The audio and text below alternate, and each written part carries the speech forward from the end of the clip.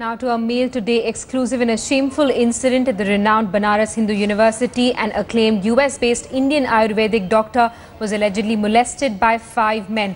The woman doctor was molested on the 22nd of April, but the Varanasi police refused to register an FIR. A report was registered 9 days after the incident when senior police officials intervened. The US-based doctor is pursuing her PhD in Ayurveda at BHU. Incidentally, Varanasi is the parliamentary constituency of Prime Minister Narendra Modi. According to the doctor, she was attacked by 5 persons when she was taking a walk inside the campus. The attackers allegedly tried to rape her, but she fought back, forcing them to flee the spot. She was injured in the scuffle. The doctor says when she approached the police, the inspector at the Lanka police station dragged her to the crime scene, asking her to reenact the crime. She had to contact the SP of Varanasi through a friend to get the case registered. The attackers reportedly stole the doctor's mobile phone as well.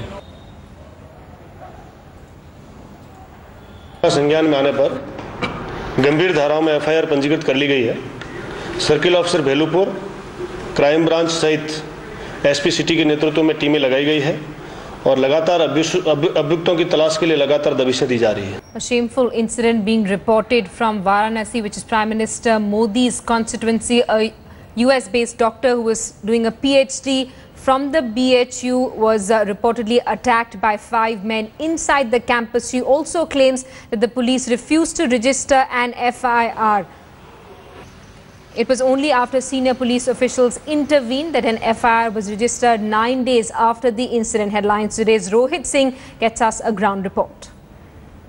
On 22nd of April, on this road at 7:45 in the evening, the girl was taking a stroll here along with a friend when those 5 persons who were present at that point of time, they pounced on her, they molested her, also tried to rape her. But the girl here in question knew some sort of a self-defense. She had some training, and that is why she started putting up a brave fight, and because of which all those 5 persons fled the spot. But that is not the end of the story. The ordeal of the girl began from there, because when she tried to register an FIR at the Lanka police station, the police did not take her FIR. They failed to register the FIR. Until 7 days, the girl was struggling to lodge an FIR, but that did not happen. And after 7 days, she met the SP of Varanasi, and on his instructions, an FIR was lodged. The girl at this point of time has returned back to US, and the police is now giving assurance that they have sent several teams across the city and nearby areas to hunt for the culprits. With camera person Deepak Kumar, this is Rohit Singh at the Banaras Hindu University for Headlines Today.